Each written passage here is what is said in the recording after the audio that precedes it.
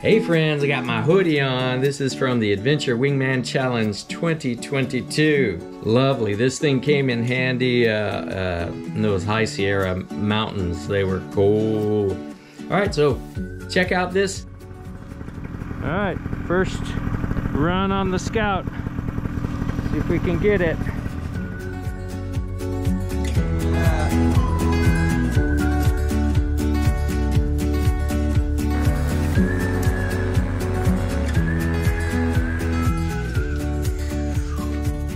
Part 1 coming at you right here. We've got lots of fun. You can check it out. This is the intro, kind of getting started with things. More to come. I can see the airport. Hey, you know me. I love flying of all kind, even commercial airlines. So I jumped on a plane, went from Florida all the way to California. Had to participate in this wonderful adventure. Was looking forward to it. Their website really pulled me in. It talked to me. Wanted to find something that was a challenge to do, become better at your skills in flying, meet great people, and then crank out 1,100 miles or as many miles as you could. Can you hear me? Yeah. We just can't fly very close to each other. No. There was about half a dozen of us that signed up as individuals. So we get hooked up with Victor and David and Mark. Enche and Claire.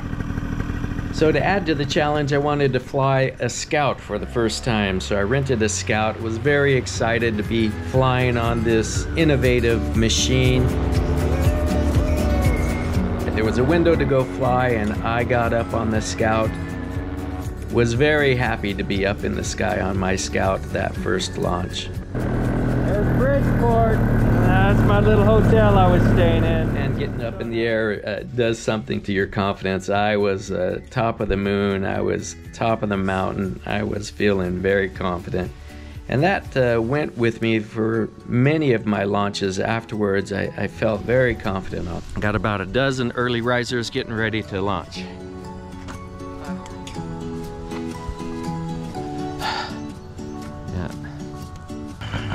Ready?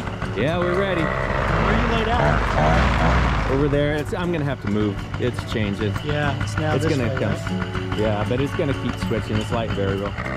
We knew that the weather was changing before we all packed our snow gear and our layers up. The plan was to go to Tahoe and fly from there, and that had to get adjusted because of the weather system coming through. Especially in the interior, that's where we could be looking at the most rain along with high elevation snow.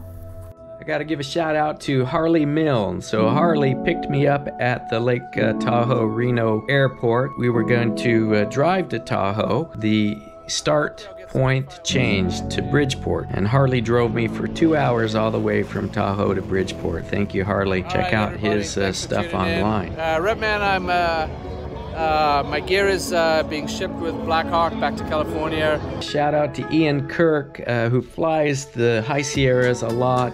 I was looking forward to flying with Ian. He sent me some videos of some beautiful places to fly. It was no go. We looked up in those mountains with the weather conditions. I wanted to peek up those canyons and go over those lakes. Just wasn't in the cards for us this time. London Ivy with Cloud-Based PPG, who sponsored me with this Da Vinci Disco 20 meter. It was the perfect wing to fly. It was a 20 meter, it had plenty of lift, and it's so stable, a confident building wing. So when I fly, often I dedicate my flights. This flight I was thinking a lot of my father, who was a World War II Navy pilot. He would teach the boys how to fly.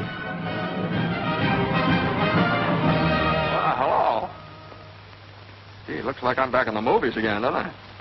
Well, as a matter of fact, I like to do some talking. I guess I'll start with my new passion of safety and not annoying people. I want to leave every one of these points that we go to with everybody going, man, that was an awesome deal. Super courteous and be thinking about how we're representing the sport. All right, Victor. Victor kept saying, come on up with me, but I still had to break in my motor and was doing a few more cycles on that.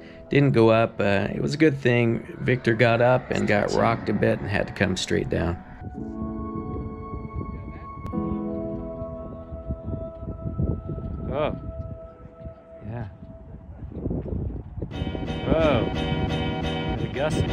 Oh, nice save. We all lined up and got some pictures, had some fun, and then the next morning was going to come early. There was a lot of folks trying to get up, and that high elevation, heavy load did make it difficult for some.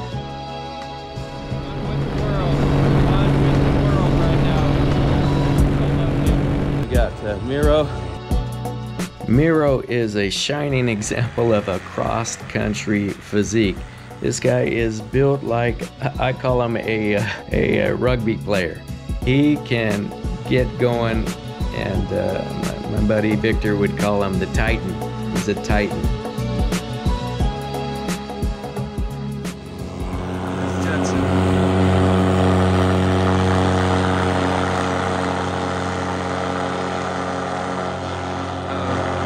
Oh no, he's down.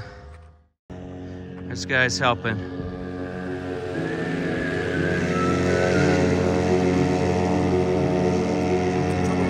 Trevor, oh, he rocked that. That was a good launch. Yeah, it's cold, but and we're going slow. Ah, good morning. Here we are in Lee Viney.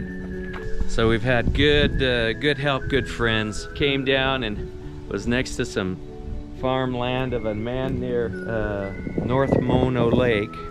So I've got a very high bump tolerance. I fly paragliding, and you got to thermal up and know how to get smacked and recover. I've taken SIV course. The training will kick in when you need it. Was getting bumped. I decided to head over, but I noticed I'm doing 6 miles an hour. So trimmed out, my wing will do 45 plus miles an hour. A farmer came by. He came by me once and said he was going the other direction, and then he felt like he should come back. So he came back and gave me a ride. So his name was Tom, and Tom actually spotted some other guys hitchhiking on the side of the road, and he pulled over, and it was Miro and Trevor. Talked to the establishment there, and Tim is the one that said, well, we can put you in the lodge. We will even take you to the airport. Get these guys on their way to their next adventure. Yeah, we're gonna keep going the adventure kind of thing. Yeah. Oh man, the food was delicious here. Lodging is so nice. Judson, you gotta give me a hug. So yeah, we almost got mauled by the. So it's funny, I actually thought I was following Victor and I was following Judson. Judson's wing was just moving quick, I couldn't catch him. And then I lost him. Apparently Judson turned back and headed for Bridgeport. And then he decided he would move along and catch up to us. So Judson found a ride and caught up to us in Lee Viney. I think it's fine. It's fine. A few clouds, a little bit of wind, no big deal.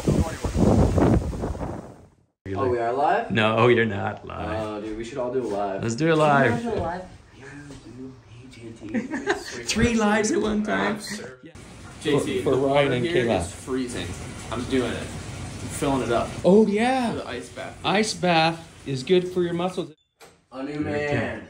There is a new man. Dude, honestly though, like all of that stiffness in my thighs is like straight up gone. Yeah. It sucks though. Oh, it takes some courage. You got to have courage to get in that. Alright, that was like 30 seconds. I'm counting for 5, and I'm like, holy shit. Good 5 job. seconds. Good job. That was ice. That was ice cold. Good job. Good job. Definitely doing that again. I hope it was a random selection. What do you mean? Because I don't feel any more justified to have my own bed. No, it was well thought out. We thought it out. You're the larger, taller, bigger, stronger, faster, smarter. You get the big bed. Yeah, actually, there's a good chance that I'm snoring the most.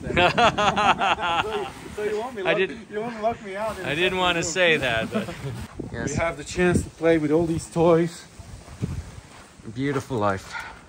Being stupid and calling it adventure. Living it to the fullest.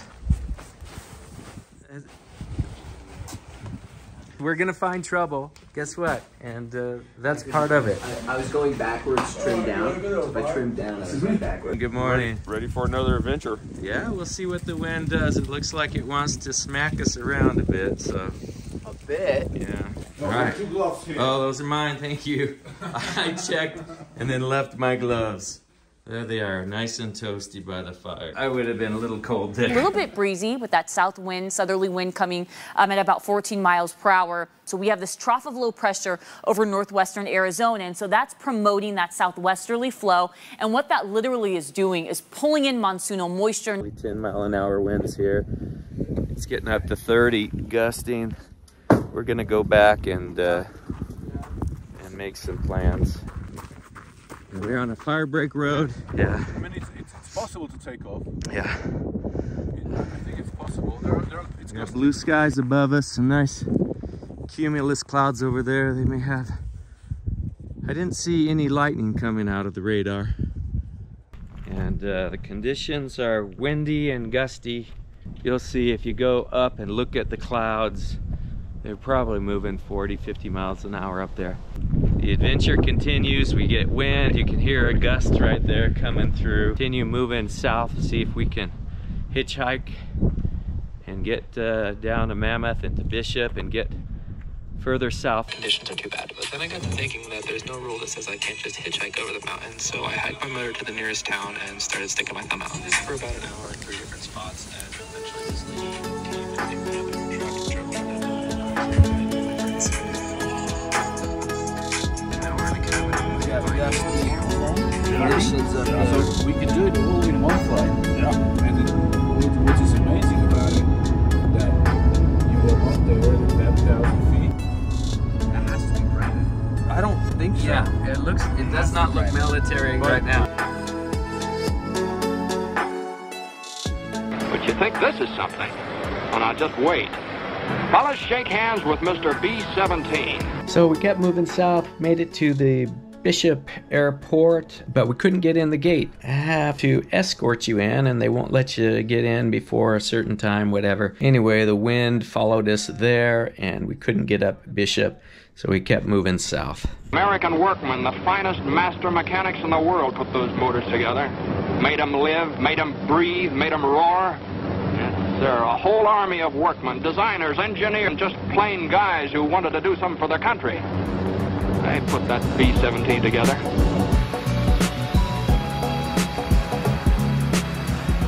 So we made it to Independence, California Airport. We stayed overnight there, and in the morning got a good start. Lovely, nice sleep here on the porch. Right there, we had power. Had a sleeping bag there. Oh, go ahead. Trevor and Judson were right there. Miro was there, breaking down the camps, getting it all good. Beautiful sky. Last night the sky was so beautiful. Stars, Milky Way, and we can see the sun starting to poke. He's rising. Keep all your game, highs and lows, highs and lows. It's all the same, highs and lows, highs and lows. Keep all your game, highs and lows. That is Victor. Guess what? We are in Death Valley Furnace Creek, and that was a lovely flying. I don't know all the data, but it was a couple hours of flying. I think we deserve it. It was so beautiful. Yeah. It didn't come cheap though.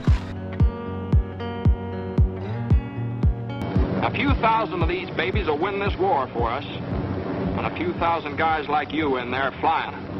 And remember, we said something about a team.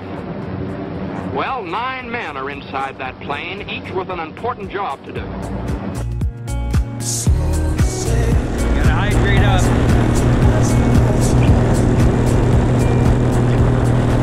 Go play with the pyramid. See what we got. Drop camera GT.